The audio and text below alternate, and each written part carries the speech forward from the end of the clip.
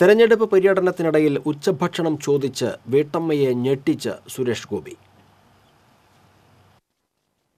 മണലൂർ മണ്ഡലത്തിലെ തിരഞ്ഞെടുപ്പ് പ്രചാരണത്തിനിടെയാണ് നടനും NDA സ്ഥാനാർത്ഥിയുമായ സുരേഷ് ഗോപി വീട്ടമ്മയെ ഞെട്ടിച്ച് ഊണ് ചോദിച്ചത്.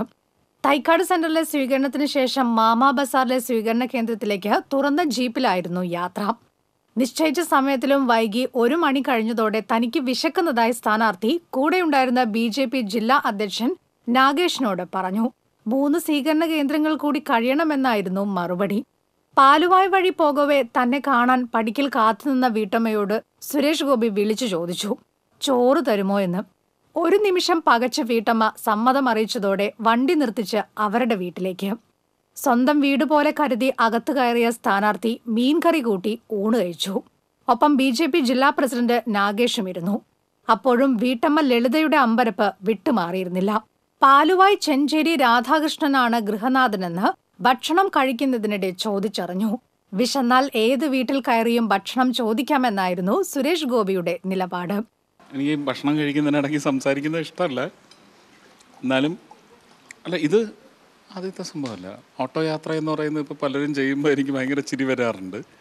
പക്ഷേ എൻ്റെ സിനിമാക്കാരോട് ചോദിച്ചു നോക്ക്, ഞാൻ ഒരു 20-25 വർഷമായിട്ട് ചെയ്യുന്ന ഷൂട്ടിംഗ് കഴിഞ്ഞ് കൃത്യമായിട്ട് വരുമ്പോൾ കാറില്ലെങ്കിൽ അപ്പോൾ ഓട്ടോ പിടിച്ച് കയറി പോകും എന്ന് പറഞ്ഞ പോലെ സമയത്ത് ഭക്ഷണം തന്നില്ലെങ്കിൽ ഷൂട്ടിംഗ് നടക്കുന്ന വീടിനടുത്തുള്ള ഏതെങ്കിലും വീട്ടിൽ കയറി ഞാൻ ചോറ് ചോദിച്ചു വാങ്ങിച്ചും കഴിക്കും. എനിക്കതിനകത്തൊരു നാണവും ഇല്ല. അത് ഞാൻ എപ്പോഴും ചെയ്തു, അത്രേ ഉള്ളൂ. വീട്ടമ്മ തൊട്ടടുത്ത് തന്നെയുണ്ട്.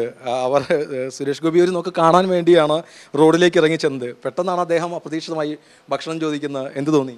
എനിക്ക് വളരെയധികം സന്തോഷം തോന്നി.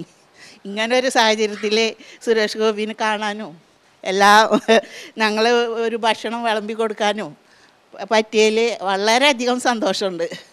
കഴിച്ച ഓരോ അരിമണിയിലും തന്റെ പേരുണ്ടായിരുന്നുവെന്ന പഞ്ച് ഡയലോഗിന് ശേഷം താരമിറങ്ങി. ഭക്ഷണത്തിന് നന്ദി പറഞ്ഞാൽ അനൗചിത്യമാകുമെന്ന് പറഞ്ഞ താരം വീട്ടുകാർക്കൊപ്പം ഫോട്ടോ എടുത്തതിന് ശേഷമാണ് മടങ്ങിയത്. പിന്നെ വണ്ടിയിൽ കയറി അടുത്ത സ്വീകരണ സ്ഥലത്തേക്ക്. TCV news, Thrissur.